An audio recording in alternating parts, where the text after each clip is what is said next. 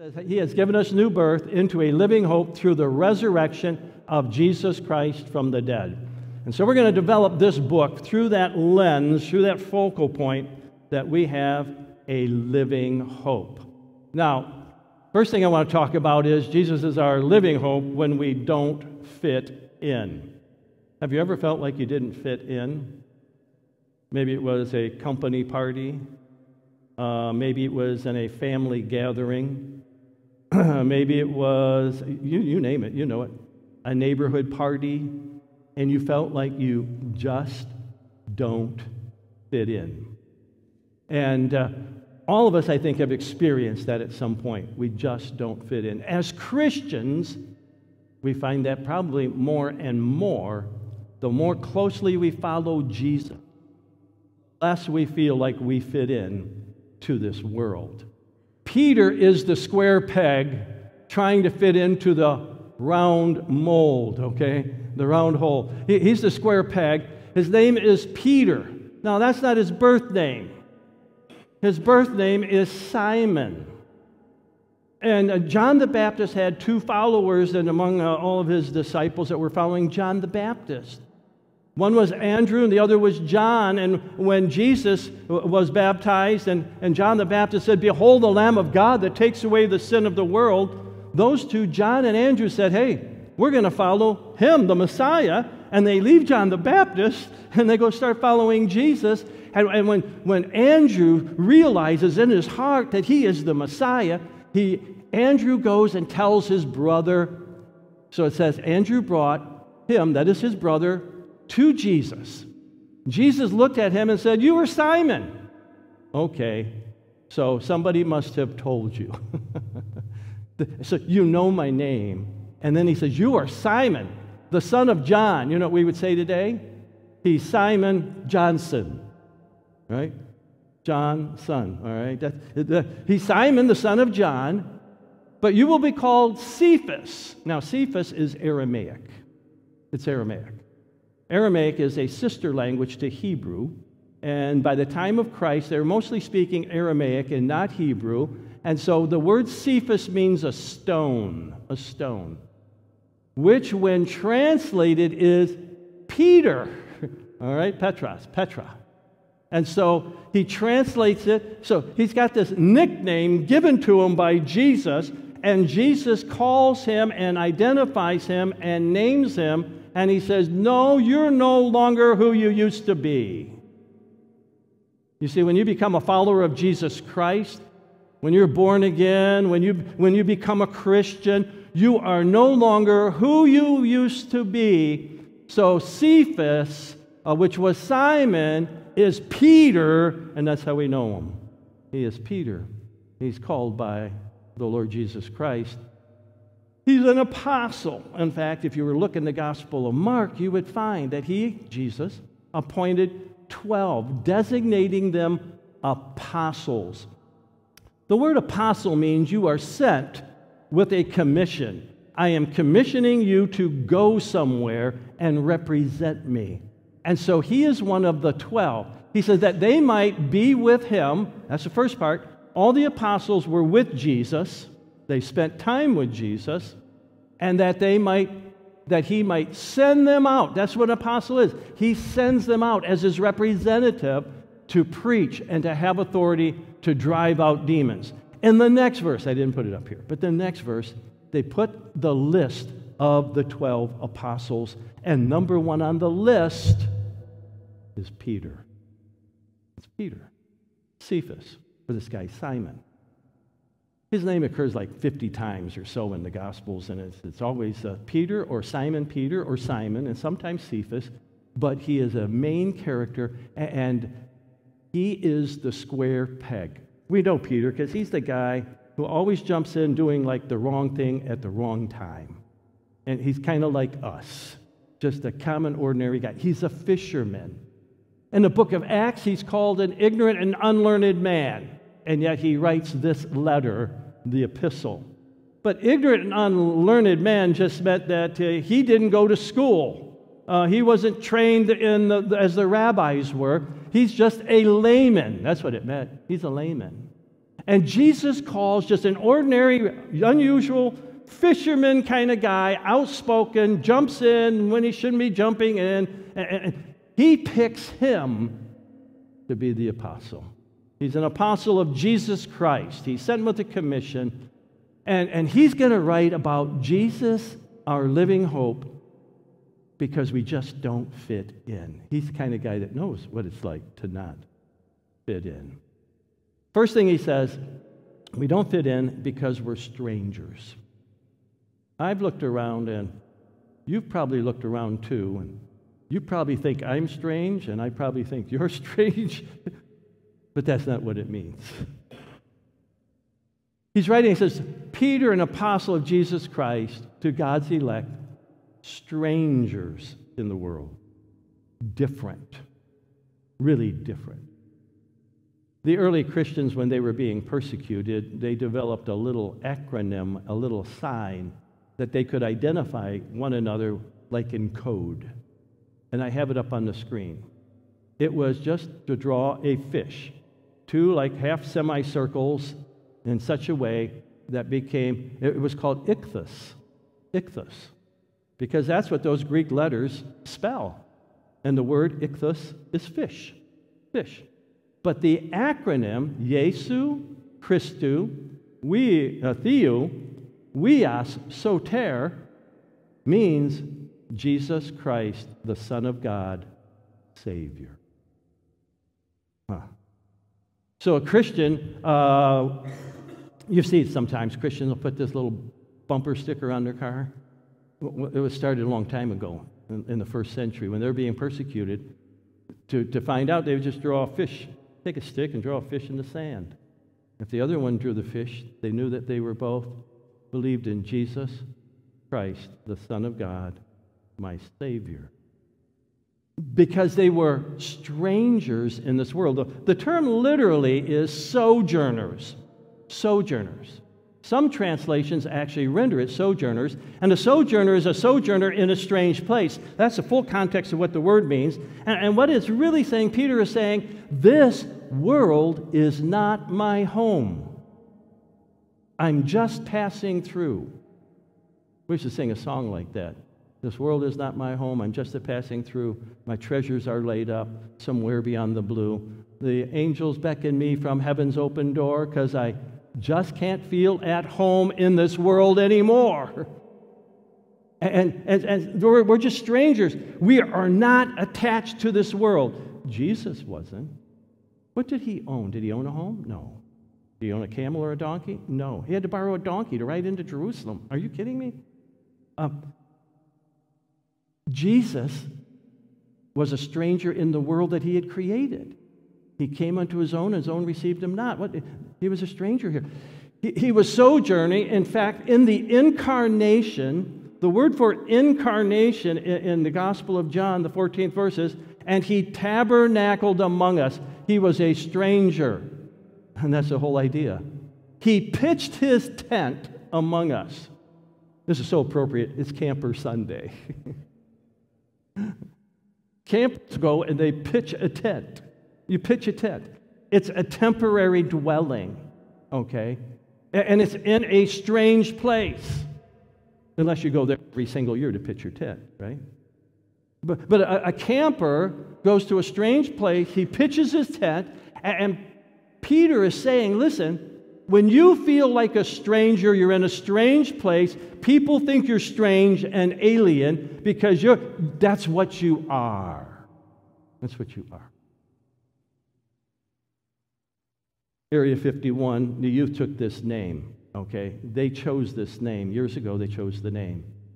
And the verse that goes with it is that, such as in John 17:16, it says, not of the world. Well, if you're not of the world, then you're an alien.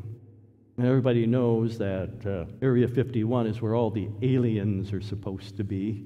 And so they played off of that as these aliens are here in the world, I too am an alien because I am not of the world. I have a home in heaven, and I am just sojourning here. This world is not my home. See how it all fits together? Pitched our tents. The second thing, not only are we strangers in a strange place and we just feel like we don't fit into the world, he says we are scattered. Scattered throughout. And I've kind of listed these areas for you. The word scattered, though, means diaspora. That's the technical term. The diaspora goes all the way back to Bible times when the nation Israel was conquered by the Assyrians, and they scattered them through the Assyrian Empire. And that term became used to be scattered outside your homeland. Isn't that what we are? If heaven is my home, we Christians on planet Earth are scattered. He says throughout Pontus, that's the region of Pontus, in Asia Minor, or what we would call the country of Turkey today. Pontus, Galatia. Galatia is where Apostle Paul spent quite a bit of time on his first and second missionary journey. He established churches there. And then we have Cappadocia. On the second missionary journey, he passed through there, and then he was also in Asia and Bithynia. The only one of these areas the Apostle Paul did not go in was Pontus. He actually went to all of those. On the second missionary journey, he went through Cappadocia, Galatia, Bithynia. He went up all the way around into Macedonia and Greece, and then he sailed across to Ephesus in Asia. This was the beginning of the first century church, headquarters, the place where it was thriving. And these are people of diaspora. They have been displaced, and he might be writing to Hebrew Jewish people, or Christian, Hebrew Christians, Jewish Christians, or he's just writing to everybody at large who had been scattered because of persecution in Jerusalem because they just didn't fit in. So they're scattered. They're scattered. I have found that almost anywhere I go, I will sooner or later in that area bump into a Christian. I'll bump into a Christian. I mean, I'm walking across the Royal Gorge, out in Colorado, the bridge, and halfway across, coming at me, is one of my seminary friends. Boom, we just bump into each other. It doesn't matter. I go to Florida, we go to a church there. We're going across the United States, and we go to California, and I've been to famous churches, the Glass Cathedral, I've been where Chuck Swindoll preached. I've been to, no matter where I go. We're in Utah, and we're looking for a church, and of course, the Utah, it was pages and pages of Mormon churches. And then I found one. I said, a Baptist church. I said, that's where we're going. And when we went, it wasn't there. It had shut down. So we're driving along. I said, I guess we're not going to church today. We see a storefront church. So we pull in, and there's only like 8 people in it. And 2 of them are twins. Kids. And so we sit in the row right behind them. These 2 little twins turn around, plop their chin under the seat, and stared at us the whole service. It's like, somebody else at our church. We're scattered everywhere. I went to the Philippines, churches. No matter where you go, churches. There are churches. God has scattered his people everywhere. We are a scattered people, and no matter where you go in the world, you don't fit into the world's mold. You have to find other Christians to feel at home. That's what it is, the way it is.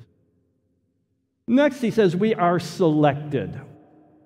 Peter, an apostle of Jesus Christ, to God's elect. God's elect.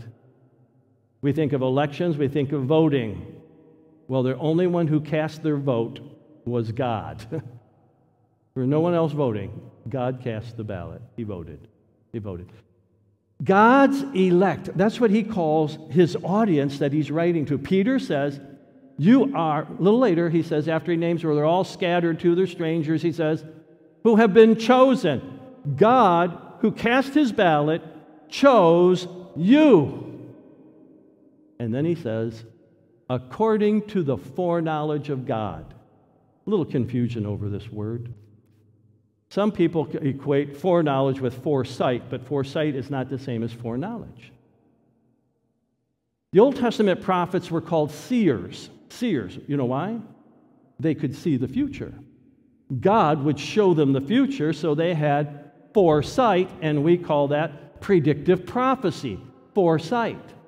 But they only knew it or could see it because God had determined it and showed it to them. Foreknowledge for an all-knowing God, an omniscient God, He knows everything, never learned anything. So to know something in the future is to say that He knows it because it's determined. Who determined it? He determined it. Foreknowledge is just another synonym along with this, elect, chosen, and foreknown, except foreknowledge has a little different twist to it. The word knowledge itself means I can know things, but when it says in Genesis chapter 5 that Adam knew Eve and she conceived and bore a son, you know that the word know didn't mean that they were just acquaintances. He knew her and she got pregnant. It's an intimate knowledge. And the idea here seems to be they've been chosen according to this intimate foreknowledge of God, having an intimate love for you. So Jeremiah the prophet says it like this: He has loved me with an everlasting love. He's always loved me. He's always loved me. He's made me an object of love. He chose me. God did it. Wow, this is amazing. He says, we were selected by God. We are God's elect. I want to talk about this for a moment. You see, Jesus chose you. Jesus chose you. In John 15:16, Jesus said, you did not choose me. You did not choose me. Let that sink in for a moment. Sometimes we pat ourselves on the back like, I'm so wonderful, I chose God. And all these heathen out there, all these, they didn't. But he said, no, you got it wrong. You did not choose me, I chose you. I chose you to open up your eyes so that you would see the glorious truth.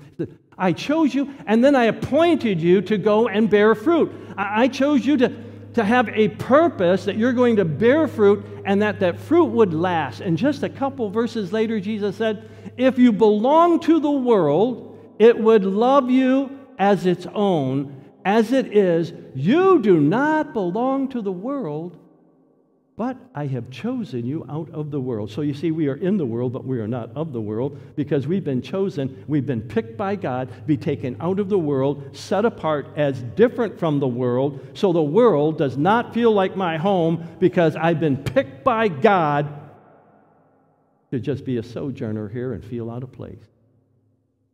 Feel out of place.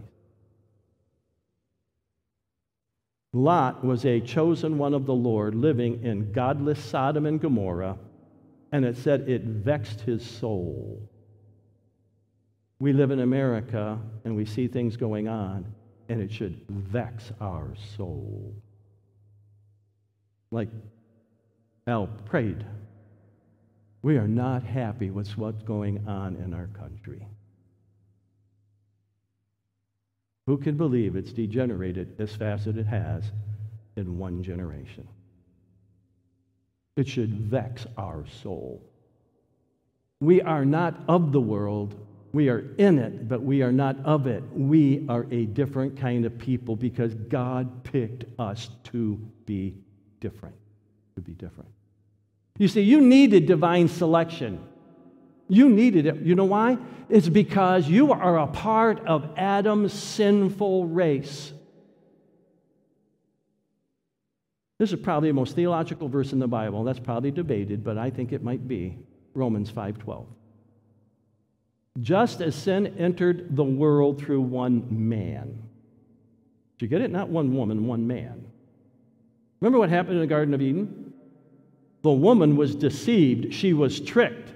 She was beguiled, and she partook, and she disobeyed God out of deception and being deceived. But the man freely took, with his eyes wide open, no deception. He chose sin rather than God. He bit of the apple or the fruit of the tree, and once he had partaken of it, he sinned. And the Bible says, just as that one man, by the sin of that one man, death came upon all men, okay? And death through sin.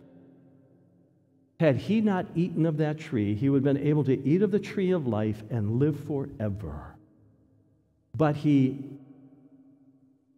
ate, and the consequences of eating, the wages of sin is death. So as by one man's sin, death came to all men. It says, in this way, death came to all men because, here it is, all sinned. All sinned. When it says all sinned, I'm the all, you're the all, it says, I sinned. You sinned. My original sin happened in the Garden of Eden because I am humanity, and humanity sinned, and humanity died. That's why death is passed on to everyone, because we all sinned in that original sin in the garden. This is profound theology. You getting your head around that? My original sin was in the garden because I am a human being, and humanity sinned in the garden. Because I'm humanity, I was born a sinner. So were you. I was born in need to be chosen to be saved. It's just that simple. It's that simple. You needed this divine selection because you were spiritually stillborn. Listen, this is what the Bible says. As for you, you were dead in your transgressions and sins. That's it. You were dead. And here's the thing about a dead person. They make no choices. They make no choices. They don't choose to get up. They don't choose to go to the bathroom. They don't choose to go to the store. They don't choose to go to work. They're dead. Spiritually, because I was born of Adam's descendants, that sin kept passing on down the line. When I was born spiritually dead. On arrival, I was stillborn spiritually. I needed a quickening, and being made alive, and that's what the rest of chapter 2 of Ephesians talks about. By grace are you saved. His grace quickened us, the text will go on to say, for by grace are you saved through faith. You needed the grace of God in order to be saved. You were dead in your transgressions and sin, in which you used to live. So you were like a zombie. You were alive physically, but you were dead spiritually. Every time you see a zombie movie, think of that. That's the way I was spiritually. Bodily, I'm alive, but spiritually, I'm dead. You know, I'm just, you see it? You get the picture? I'm trying to paint this for you. You needed divine selection because you could not choose. You could not choose. You see, you were helpless.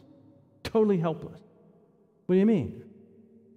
Paul in Romans chapter 3 is quoting from the Psalms, and he says, there is none righteous. Every human being ever born since Adam, with the exception of Christ, who was virgin born to protect him from sin. Are you getting the theology of the Bible? Every single person was born a sinner and therefore not righteous. Not even one. It's emphatic. There is no one who understands. I preach the gospel, I share my faith, and it's like it just goes right over their heads. They don't understand. No one understands. Listen, no, there's no one who seeks God. You have all these churches, they're called seeker churches. No, they're not. Nobody's seeking God. If they were a seeker church, there'd be nobody in it. No, they're churches where you're trying to evangelize the lost, and you're trying to be culturally sensitive to attract a crowd, but they are not seeking, the Bible says. You can see it right there, it's in the Bible. No one seeks God. Why? They're dead, spiritually dead. A spiritually dead person seeks nothing. They've all turned away. They're on the wrong path. They're of the world, and the world, they're the zombie. They're just going down the wrong path. Are you getting the picture? It's a terrible picture. They have together become worthless. Oh my goodness. Without Jesus Christ, we are, according to this passage, worthless. They have together become worthless. There is none that does good, not even so much as one. You cannot lift a finger to save yourself. So you needed some help from the outside. You needed this divine selection from God. And so Jesus said, you did not choose me. I chose you. Don't know about you, but that makes me feel really special. God chose me. Out of all the world, he chose me. And he's appointed me to go and bear fruit. He chose me to have a fruitful spiritual life. Wow, this is powerful stuff. You see, the Bible goes on. I want to talk a little bit more about this. You were chosen before time. It says so in Ephesians 1:4. For he chose us in Christ Jesus, in him, before the creation of the world to be holy and blameless in his sight. Wow, this is powerful stuff. God chose me before I was ever born. Wait. God chose me before there was ever a creation. Time is part of creation. Without creation, there is no time. You get outside of creation, you're into eternity. And God has no time. He's eternal. He chose me before there ever was creation. This is just mind-blowing.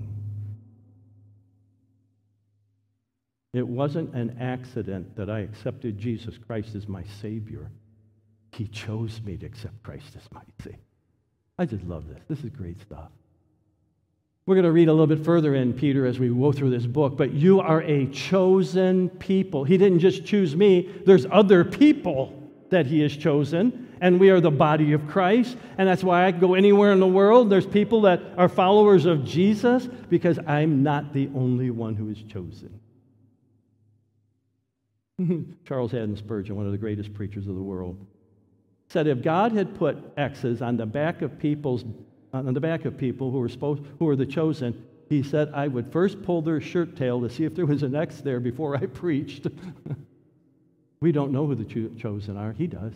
So we are told to preach to everybody. Because there will be a response to the message, because he has those out there that he has chosen, and they will respond. We'll keep going. The chosen people out there. Now, if you start to get feeling like, man, I am really somebody special, boy, is the world lucky to have me? God, you are so blessed. Out of all the people you chose me, I am just such a prize. You go to 1 Corinthians chapter 1, and it says, but God chose the foolish things of the world. You know what he's saying? I chose you because you're a fool. You're a fool.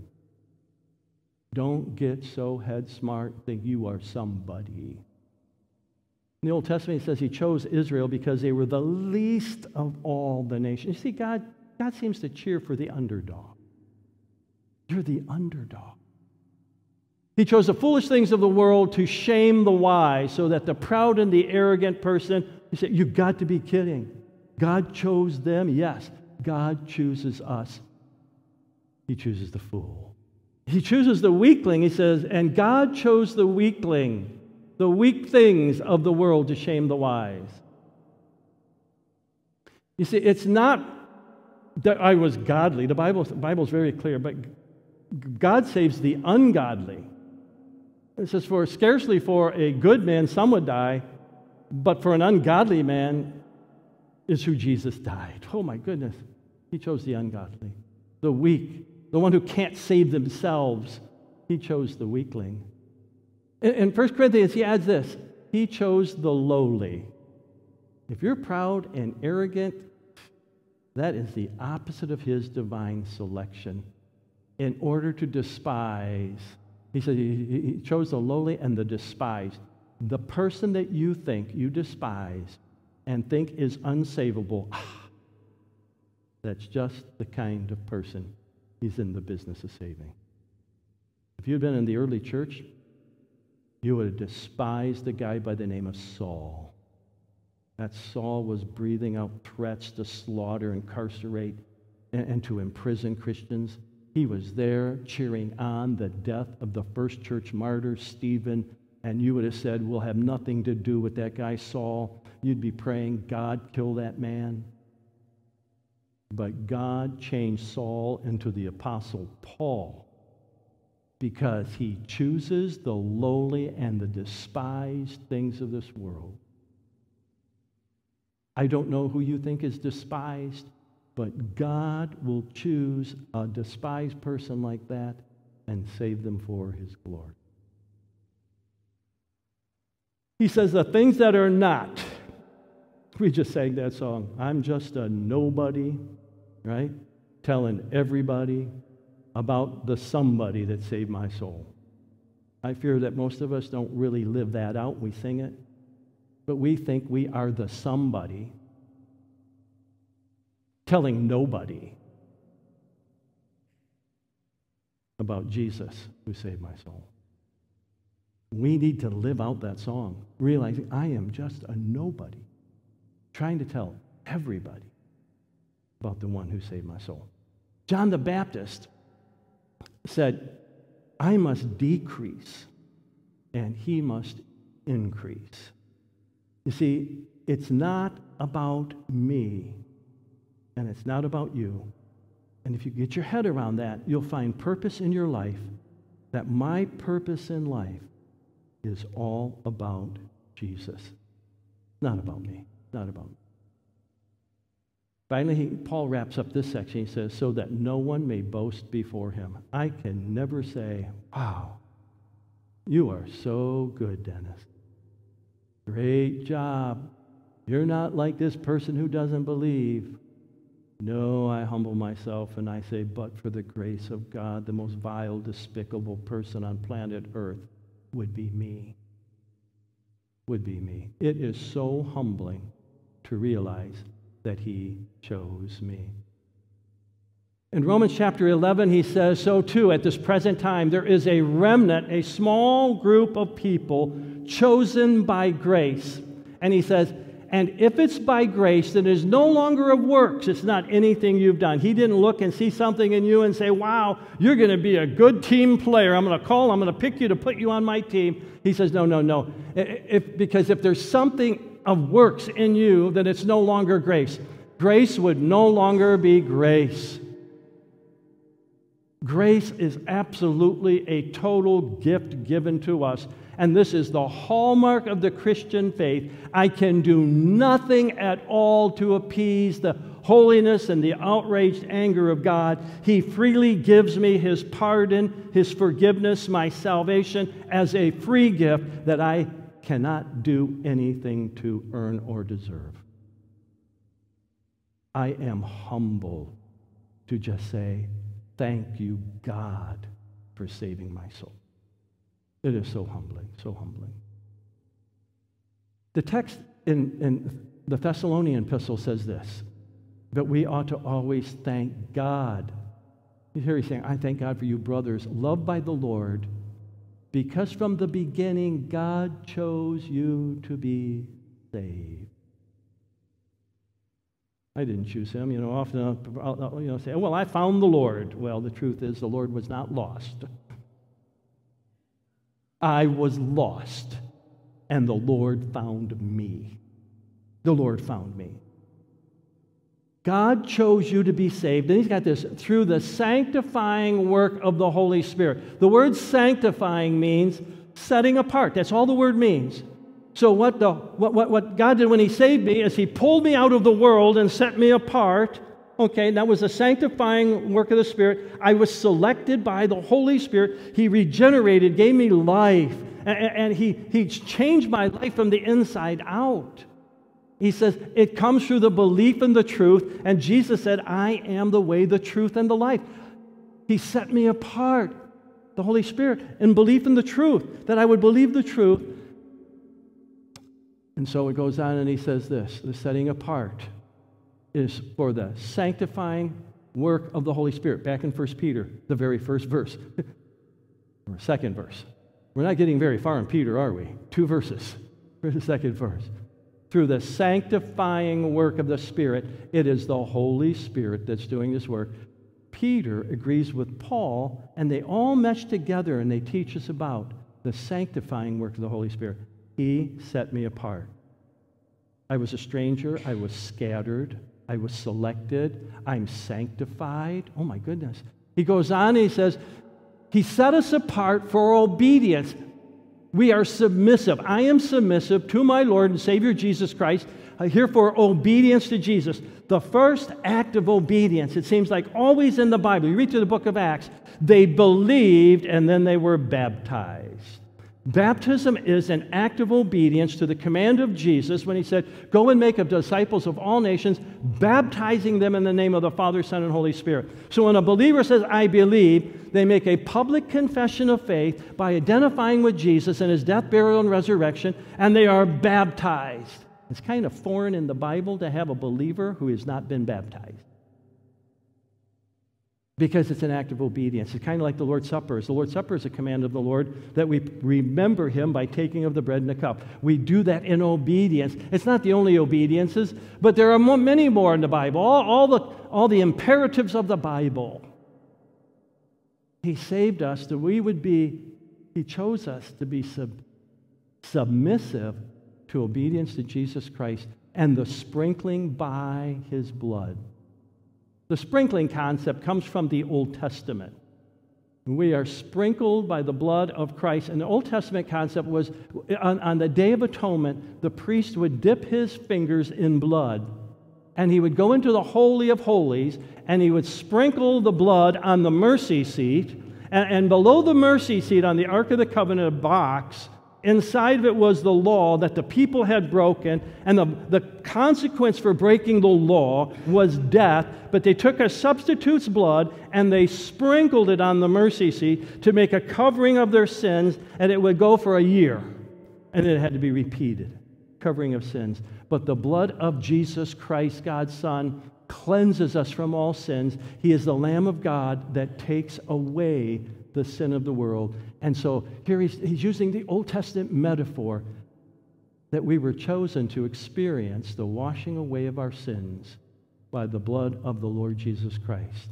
For without the shedding of blood, there is no forgiveness of sins. The final thing that we see here in these first two verses is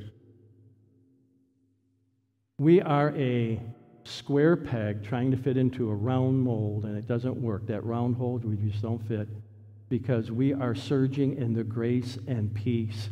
He says, "Grace and peace be yours in abundance." The grace and peace didn't end when I accepted Christ. I am graced every day, and I am to experience the peace of God every day.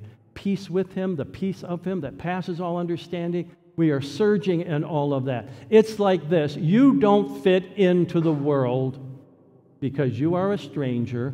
You are scattered, just dwelling in a temporary dwelling. This is not your home. You've been selected by God to be the stranger who is scattered, and you've been set apart by the Holy Spirit to be different from the whole world, and that you would be submissive and obedient to Jesus Christ, and that you have been sprinkled and bought with the blood of his Son, and you are surging in grace that they know nothing about.